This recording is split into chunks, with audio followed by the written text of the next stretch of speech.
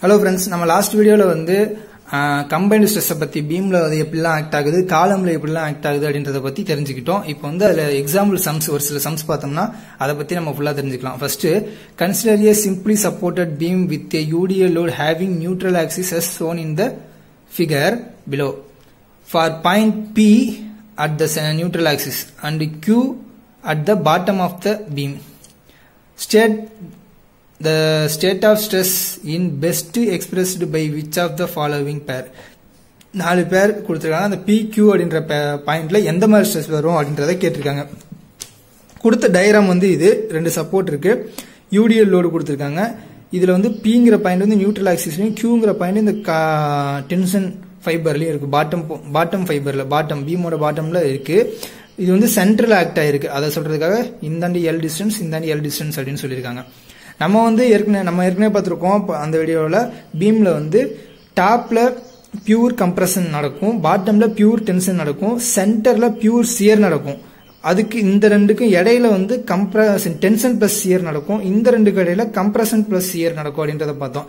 அதை வச்சு P அப்படின்ற பாயிண்ட்ல வந்து பியூர் சியர், Q அப்படின்ற பாயிண்ட்ல வந்து பியூர் டென்ஷன் அப்படின்றத வச்சு இதை டிக் பண்ணிடக்கூடாது. சரிங்களா? ஏன் அப்படின்னா நான் முன்னே சொன்னேன், மேக்சிமம் பெண்டிங் மூவ்மெண்ட் நடக்கிற இடத்துலயும் மேக்சிமம் சியர் ஃபோர்ஸ் வர இடத்துலயும் தான் இந்த வேல்யூ வந்து நம்ம வந்து செக் பண்ணணும். சரிங்களா? அதுக்காக bending movement shear force diagram வரைவோம். சியர் ஃபோர்ஸ் டயகிராம் இது, பெண்டிங் மூவ்மெண்ட் டயகிராம் இந்த மாதிரி வரும். இப்போ வந்து சென்டர் பாயிண்ட்ல வந்து 0 ஆயிடுச்சு. சரிங்களா? நம்ம வந்து கண்டுபிடிக்க வேண்டியது டெஸ்ட்டுக்கு, அதாவது இது ஃபெயிலியர் ஆகுமா ஆகாதான்னு மேக்ஸிமம் வேல்யூ வச்சு பார்ப்போம். ஆனா நம்ம கண்டுபிடிக்கிறப்ப சொன்ன பாயிண்ட் வந்து சென்டர்ல கண்டுபிடிக்க சொன்னாங்க. சியர் ஃபோர்ஸ் பார்த்தோம்னா சென்டர்ல வந்து 0 ஆயிருக்கு. சரிங்களா? இந்த ரெண்டு சப்போர்ட்ல தான் மேக்ஸிமம் சியர் ஃபோர்ஸ் வேல்யூ வந்திருக்கு. சென்டர்ல வந்து 0 ஆயிருக்கு. நம்ம வந்து சியர் ஃபோர்ஸ் செக் பண்ணும்போது இப்ப ரெண்டு எண்ட்லயும் மேக்ஸிமமா இருக்கா, அப்ப அந்த ரெண்டு எண்டோட கிராஸ் செக்ஷன் எடுத்து அதுல வந்து எந்த அளவு சியர் ஃபோர்ஸ் வந்திருக்கு அப்படின்னு கண்டுபிடிப்போம். ஆனா நமக்கு வந்து சென்டர்ல சியர் ஃபோர்ஸ் கண்டுபிடிங்க அப்படின்னு சொல்லியிருக்காங்க. Pங்கற பாயிண்ட் சென்டர்ல இருக்கிறதுனால அந்த சென்டர்ல இருக்க கிராஸ் செக்ஷன் எடுத்தோம்னா அதுல வந்து சியர் ஃபோர்ஸ் அப்படின்னு ஒரு வேல்யூ வந்தாதான் டாப்ல எவ்வளவு இருக்கு, பாட்டம்ல எவ்வளவு இருக்கு, சென்டர்ல அதுல எவ்வளவு மாறுது சியர் ஃபோர்ஸ் அப்படின்றத கண்டுபிடிக்க முடியும். மொத்தம் அதுல சியர் ஃபோர்ஸ் அப்படின்ற ஒரு வேல்யூவே உருவாகல அப்படின்னா Pங்கற பாயிண்ட்ல வந்து சியர் ஃபோர்ஸே வராது. பெண்டிங் மூமெண்ட் அதே போல மேக்ஸிமமா இருக்கிறது சென்டர்ல தான். சரிங்களா? அப்ப Q வேல்யூ கண்டுபிடிக்கும் போது இந்த பெண்டிங் மூமெண்ட் சென்டர்ல தான் கண்டுபிடிக்க சொல்றாங்க. சென்டர்ல பெண்டிங் மூமெண்ட் வேல்யூ வருது. சரிங்களா? அப்ப பெண்டிங் வேல்யூ வந்து கீழே வந்து ஃபுல் டென்ஷன் நடக்கும். அப்ப மேக்ஸிமம் டென்ஷன் நடக்கும். Q வேல்யூ டென்ஷன் வரும், P வேல்யூ சியர் வராது. இதே இந்த PQ அப்படின்ற பாயிண்ட் இடையில வேற எங்கேயாவது இருந்ததுன்னா நம்ம இந்த ஃபர்ஸ்ட் பாயிண்ட் டிக் பண்றதுக்கு கரெக்டா இருக்கும். ஆனா சென்டர்ல வரும்போது வராது. இப்ப இந்த ஓரத்துல Pங்கற பாயிண்ட் இங்கேயும் Qங்கற பாயிண்ட் இங்கேயும் இருந்ததுன்னா Pங்கற பாயிண்ட்ல வந்து மேக்ஸிமம் சியர் இருக்கு. அப்போ வந்து சென்டர் நியூட்ரல் ஆக்சிஸ்ல சியர் வந்து வரும், பியூர் சியர் வரும். ஆனா இந்த Q அப்படின்ற பாயிண்ட் இந்த பாட்டம்ல இருக்கு. இங்க வந்து பெண்டிங் மூவ்மெண்ட் பார்த்தோம்னா 0வா இருக்கும் இந்த இடத்துல. சரிங்களா? பெண்டிங் மூவ்மெண்ட் 0வா இருக்கும். அப்ப அந்த இடத்துல டென்ஷன் வராது அப்படின்னு தான் போடணும். அப்ப இந்த டென்ஷன் வேல்யூ வராம இருக்கும். இப்போ கொடுத்த சம்முக்கு என்னன்னா Pங்கிறது என்னன்னா ஒரு சியர் ஸ்ட்ரெஸ் எதுவுமே வராத ஒரு பாயிண்ட். அதனால Pங்கிறதுல ஒரு ஃபோர்ஸும் கொடுக்கல. Qங்கற பாயிண்ட் வந்து டென்ஷன் நடக்கும், அதனால டென்ஷன் கொடுத்துருக்கோம். அப்ப இந்த பாயிண்ட் தான் நமக்கு வந்து கரெக்ட். சரிங்களா? அடுத்தது ஒரு some. A simply supported rolled steel joist of I section has flange width 250 mm and overall depth 600 mm. ஒரு I செக்ஷன் வந்து கொடுத்திருக்காங்க. அதோட IXX moment of inertia X ஆக்சிஸை பொறுத்து, அதாவது இந்த ஹைட் பொறுத்து, X ஆக்சிஸ்னா இந்த டைரக்ஷன், அதை பொறுத்து 12 × 10⁴ mm/4. The steel joist is used as beam over a simply supported beam 6 meter. Span வந்து 6 மீட்டர் இருக்கு. It carries a load of 40 kN/m அப்படின்ற UDL லோடு இருக்கு. இன்க்ளூட் செல்ஃப் வெயிட் சேர்த்து அந்த லோடு அப்படின்றத சொல்லியிருக்காங்க. Maximum stress induced in the beam due to the bending would be. பெண்டிங்கால maximum load வந்து stress வந்து எவ்வளவு வருது அப்படின்னு கேட்டிருக்காங்க. நம்ம வந்து சிம்பிளி சப்போர்ட்டட் பீம் சொல்லிட்டாங்க, 6 மீட்டர் அதோட ஸ்பேன் சொல்லிட்டாங்க, அதோட UDL லோடு 40 kN/m. அதுக்கான டயகிராம் இது. இதுக்கு maximum bending value bending movement வந்து எங்க வருதுன்னா, இதுக்கு பெண்டிங் மூவ்மெண்ட் டயகிராம் வரையும் போது மேக்ஸிமம் வந்து சென்டர்ல வருது. சென்டர்ல வர அதோட வேல்யூ வந்து WL²/8. நம்ம ஸ்ட்ரக்சரல் அனாலிசிஸ்ல அதை பத்தி நம்ம shear force diagram bending movement diagram ஃபுல்லா பார்த்திருப்போம். சரிங்களா? அதை வச்சு சொல்றேன். WL²/8 இது வந்து M மேக்ஸிமம் பெண்டிங் மூவ்மெண்ட். எதுக்கு நான் இதை கண்டுபிடிச்சிருக்கேன்னா, F = my/I அப்படின்ற வேல்யூ நமக்கு தெரியும். நான் என்ன சொன்னா, மேக்ஸிமம் பெண்டிங் மூவ்மெண்ட் வர அந்த இடத்துல தான் நமக்கு வந்து பெண்டிங் ஸ்ட்ரெஸ் வந்து எவ்வளவு இருக்கு அப்படின்றத பார்க்கணும். சரிங்களா? அப்பதான் மினிமம் வேணா சாட்டிஸ்ஃபை ஆகும். மேக்ஸிமம்ல கண்டுபிடிச்சோம்னா போதும். எம் மேக்ஸ் அப்படின்ற வேல்யூ தெரியாது. எம் மேக்ஸ்க்கு பதில் WL²/8 அப்படின்ற வேல்யூ சப்ஸ்டிட் பண்ணி அது வேல்யூ 180 கிலோநியூட்டன் மீட்டர் அப்படின்னு வருது. சரிங்களா? இப்போ அந்த வேல்யூ இதுல சப்ஸ்டிட் பண்றோம். 180 கிலோநியூட்டனை நியூட்டனா பார்த்த ஒரு 10⁻3 மீட்டரை எம்எம் மாத்த ஒரு 10⁻3 இன்டூ ஒய் வேல்யூ. ஒய் அப்படின்றது என்னன்னா இது வந்து ஒரு ஐ செக்ஷன் 600 ஹைட்டும் 250 வித்தும் உள்ள ஐ செக்ஷன். இதோட ஒய் என்னன்னா சென்டர் ஆஃப் கிராவிட்டில இருந்து நமக்கு வந்து மேக்ஸிமம் வேல்யூ கேட்டிருக்காங்க. சரிங்களா? ஒய்ங்கிறது என்னன்னா சென்டர் ஆஃப் கிராவிட்டில இருந்து அந்த எக்ஸ்ட்ரீம் ஃபைபர் வரைக்கும் உள்ள டிஸ்டன்ஸ். சரிங்களா? அது வந்து 300. டோட்டல் 600னா அது வந்து 300. அப்போ 300 போட்டா டிவைடட் பை IXX வேல்யூ வந்து 12 × 10⁻8 கொடுத்துருக்காங்க. அது மூலமா F = 45 Nm²/mm² அப்படின்ற வேல்யூ வந்து நமக்கு கிடைச்சிச்சு. நம்ம கேட்ட மேக்ஸிமம் ஸ்ட்ரெஸ் எவ்வளோ அப்படின்னு கேட்டாங்க. பெண்டிங் ஸ்ட்ரெஸ் அந்த வேல்யூ வந்து இதுதான். சரிங்களா? இதுக்கு நான் வந்து இந்த பெண்டிங் ஸ்ட்ரெஸ் டயக்ராமும் சியர் ஸ்ட்ரெஸ் டயக்ராமும் நான் வந்து வரைஞ்சிருக்கேன். இந்த கிராஸ் செக்ஷனுக்கு பெண்டிங் ஸ்ட்ரெஸ் டயக்ராம் வந்து நான் வரைஞ்சிருக்கேன். இந்த பெண்டிங் மேக்ஸிமம் பெண்டிங் மூமெண்ட் வர இந்த பாயிண்ட்ல ஒரு கிராஸ் செக்ஷன் எடுத்து அதோட கிராஸ் செக்ஷனுக்கு பெண்டிங் ஸ்ட்ரெஸ் டயக்ராம் இந்த மாதிரி வரைஞ்சிருக்கேன். அது இல்லாம சியர் ஃபோர்ஸ், இதுக்கு சியர் ஃபோர்ஸ் எங்க மேக்ஸிமம் வரும்னா அந்த எண்ட்ல தான் மேக்ஸிமம் வரும். அந்த எண்ட்ல ஒரு கிராஸ் செக்ஷன் எடுத்து அதோட சியர் ஸ்ட்ரெஸ் டயக்ராமும் நான் வரைஞ்சிருக்கேன். எதுக்காக இது வரைஞ்சிருக்கேன் அப்படின்னா நமக்கு வந்து செக்ஷனை பொறுத்து வந்து பெண்டிங் ஸ்ட்ரெஸ் மாறாது. அதாவது நமக்கு வந்து இப்போ ஒரு இது இருக்கு, ஒரு ரெக்டாங்கிளே இருந்ததுனாலும் ரெக்டாங்கிள் பீம் இருந்தாலும் இந்த எண்ட்ல வந்து இது வந்து பிக்சடா வச்சுக்கோங்க. இந்த எண்ட்ல லோடு கொடுத்தோம்னா இது எப்படி வளையும்னா கிராஜுவலா தான் வளைஞ்சிருக்கும். சரிங்களா? இந்த மாதிரி வளையும். அந்த வளையிற வேல்யூ வந்து சியர் ஸ்ட்ரெஸ் அதுல உருவாகிற பெண்டிங் ஸ்ட்ரெஸ் வேல்யூ பெண்ட் ஆகிறது வேல்யூ வந்து கிராஜுவலா மட்டும்தான் இருக்கும். அந்த கிராஸ் செக்ஷன் வேறையா இருக்கு அப்படின்றதுக்கு ஏத்த மாதிரி மாறாது.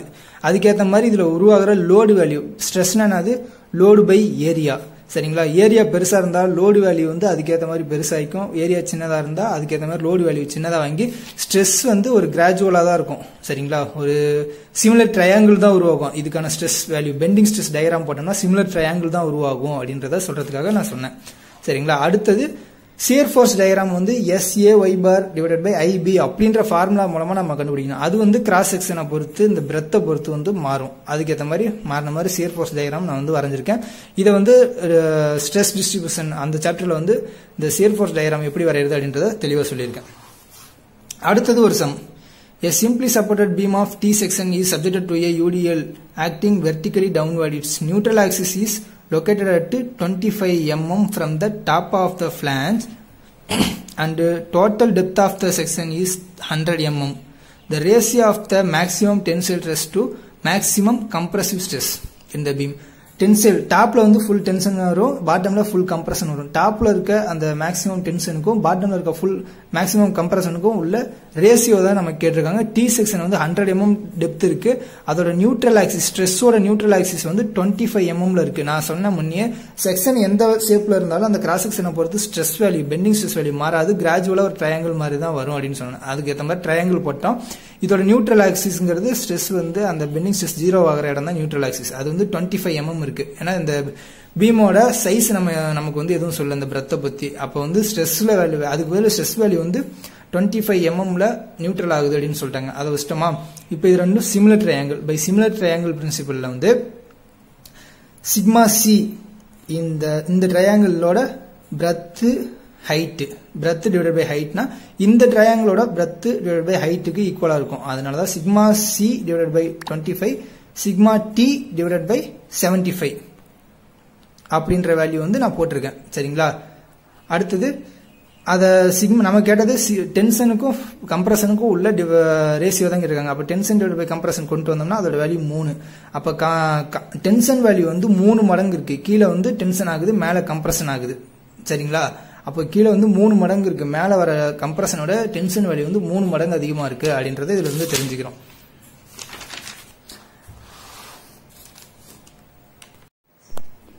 நம்ம நெக்ஸ்ட் பார்க்க போற சம் என்னன்னா 20 சென்டிமீட்டர் லாங் ராட்.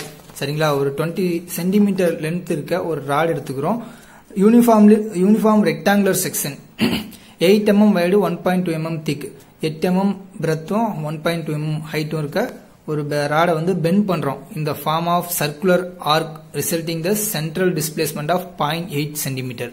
அதாவது ஒரு ஸ்ட்ரெயிட் ராட் எடுத்து இந்த மாதிரி பெண்ட் பண்றோம். பெண்ட் பண்ணும்போது இந்த சென்ட்ரல் டிஸ்டன்ஸ் எவ்வளவு நகர்ந்துருக்குன்னா 0.8 சென்டிமீட்டர் அளவு அந்த மாதிரி ஒரு சர்க்குலர் ஆர்க்கா வந்து பெண்ட் பண்ணிருக்கோம் அப்படின்றத சொல்லியிருக்காங்க.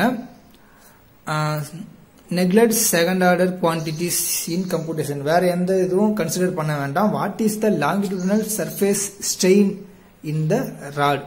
அதாவது லென்த், இந்த லென்த் இருக்கு பாத்தீங்களா, அந்த லென்த் வைஸ்ல அந்த ஸ்ட்ரெயின் வந்து எவ்வளவு இருக்கு அப்படின்றத நமக்கு வந்து கேட்டிருக்காங்க. சரிங்களா?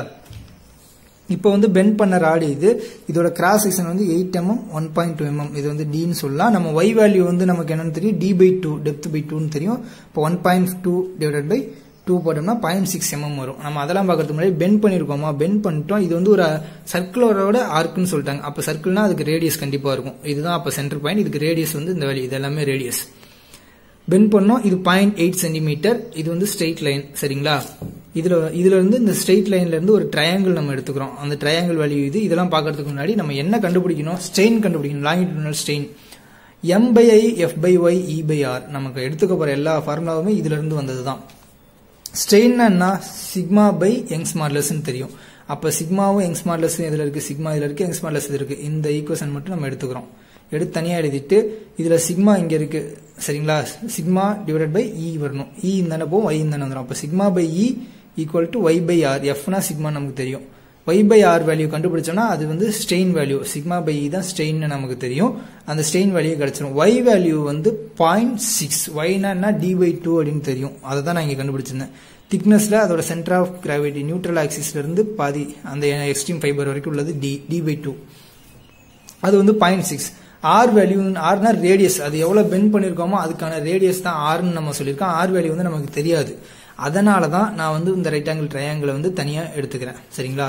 எடுக்கும் போது இதோட போர்ஷன் இது வந்து ரேடியஸ். அப்ப இதுவும் ரேடியஸ் ஆர்னு வச்சுக்கலாம். டோட்டல் லென்த் வந்து நமக்கு எவ்வளவு கொடுத்திருக்காங்க, 20 சென்டிமீட்டர் லாங் ராட். சரிங்களா? அப்ப வந்து இது வந்து பாதி 10. இந்த வேல்யூ வந்து 10 போட்டாச்சு. அடுத்து இந்த டிஸ்டன்ஸ் எவ்வளவு அப்படின்றது நமக்கு தெரியும். இந்த டிஸ்டன்ஸ் எவ்வளவுனா இது வந்து ரேடியஸ், இது வரைக்கும் உள்ளது ரேடியஸ்னு தெரியும். ரேடியஸ்ல அந்த 0.8 மைனஸ் பண்ணிட்டோம்னா மீதி இருக்க இதுதான் இதோட டிஸ்டன்ஸ். அப்ப ரேடியஸ் மைனஸ் 0.8 அப்படின்றது இந்த டிஸ்டன்ஸ் வச்சிட்டோம். இப்போ பிதாகரஸ் தியரம் மூலமா இதை சால்வ் பண்றோம்.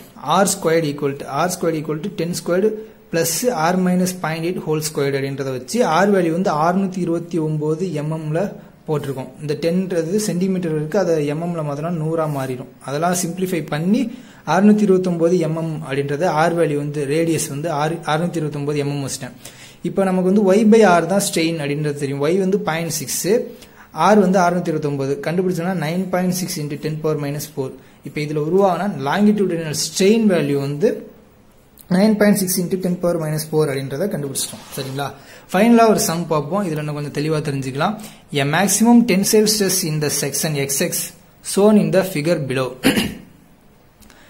அதாவது tensile stress, maximum tensile stress வந்து XX அப்படின்னு ஒரு இடத்துல அவங்களே கட் பண்ணிட்டு அந்த இடத்துல எவ்வளவு மேக்ஸிமம் டென்சைல் ஸ்ட்ரெஸ் பெண்டிங், அந்த டென்சைல் ஸ்ட்ரெஸ் வந்து எவ்வளவு உருவாகுது அப்படின்றத கேட்டிருக்காங்க.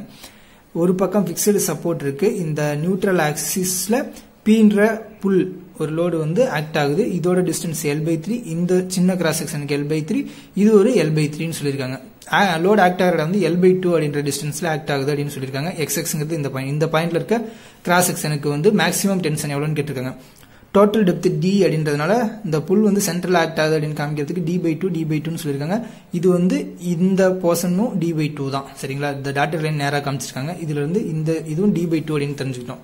நமக்கு வந்து sigma combined equal to sigma combined stress maximum டென்சைல்ங்கிறது direct plus bending ரெண்டு சேர்த்தது தான் மேக்ஸிமம் டென்சைல் ஸ்ட்ரெஸ் நம்ம வந்து போடுவோம்.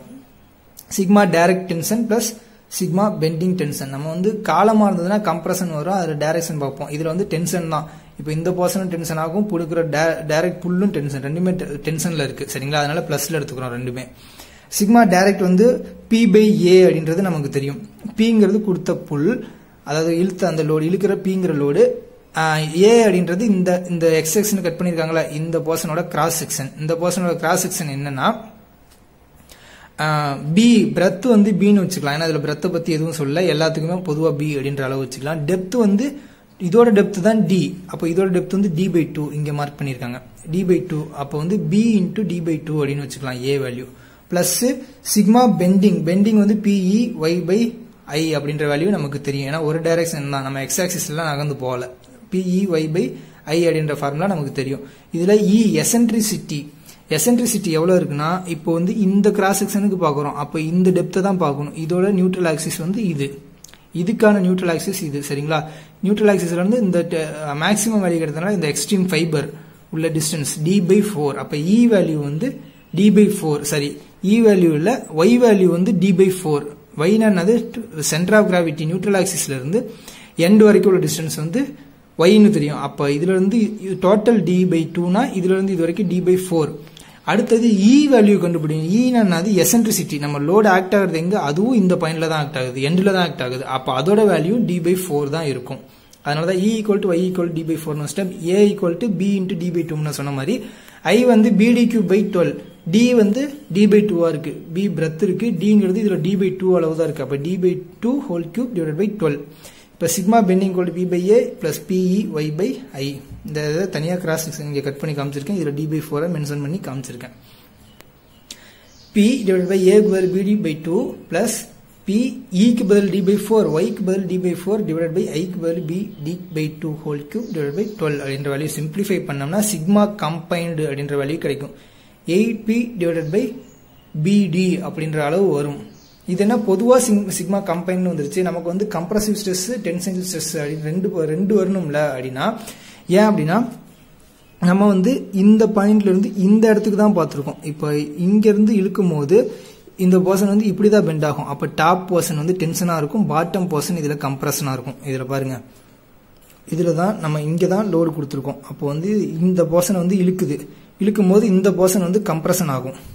சரிங்களா? கம்ப்ரஸ் ஆகும். அப்போ இங்க டென்ஷன் வருமா? இதுல இருந்து இது வரைக்கும் உள்ள டிஸ்டன்ஸ் தான் எடுத்திருக்கேன். இழுக்கிறது ஒரு டென்ஷன், அது வந்து டைரக்ட் டென்ஷன் வந்து P/A ன்னு வச்சிட்டேன். அது இல்லாம ஒரு டென்ஷன் PEY/I ன்னு வச்சிட்டேன். ரெண்டுமே டென்ஷன் வேல்யூ. அதனால டென்ஷன் போர்ஷன் மேக்ஸிமம் டென்ஷன் தான் கிடைக்கும். ஒருவேளை இந்த பாயிண்ட்டுக்கு எடுத்தோம்னா நான் வந்து டைரக்ட் இழுக்கிறத P/A-னும் இந்த கம்ப்ரஷனை இந்த இடத்துல மைனஸ்ல கொடுத்துருப்பேன். ஏன்னா டைரக்ட் வந்து டென்ஷன்ல இருக்கு, இந்த பாட்டம் வந்து கம்ப்ரஸ் ஆகுது. அப்ப இந்த இடத்துல மைனஸ், இதுக்கு பதில் மைனஸ் அப்படின்ற வேல்யூ போட்டோம்னா sigma combined maximum compression value நமக்கு வந்து கிடைச்சிரும். சரிங்களா? பிளஸ் போட்டோம்னா டென்ஷன் வேல்யூ கிடைச்சிரும். அது மூலமா தான் கண்டுபிடிச்சோம். இப்போ நம்ம கேட்டது மேக்ஸிமம் டென்ஷன் எவ்வளவு அப்படின்னு கேட்டாங்க. Sigma combined tension maximum tension வந்து 8P/BD அப்படின்ற அளவு வரும். இப்போ இது மூலமா நம்ம ஒவ்வொரு பீம்லயோ காலம்லயோ ஒவ்வொரு பாயிண்ட்லயும் நம்ம லோடு தள்ளி ஆக்ட் ஆகுதுனால எவ்வளவு பெண்ட் ஆகுது, எந்த அளவு பெண்ட் ஆகுது, அதனால ஸ்ட்ரெஸ் வேல்யூ எப்படிலாம் மாறுது அப்படின்றத பத்தி தெளிவா தெரிஞ்சுக்கிட்டோம். இந்த வீடியோ பிடிச்சிருந்தா லைக் பண்ணுங்க, ஷேர் பண்ணுங்க, மறக்காம சேனலுக்கு சப்ஸ்கிரைப் பண்ணிருங்க, பெல் பட்டனை பிரஸ் பண்ண மறந்துடாதீங்க. தேங்க்யூ.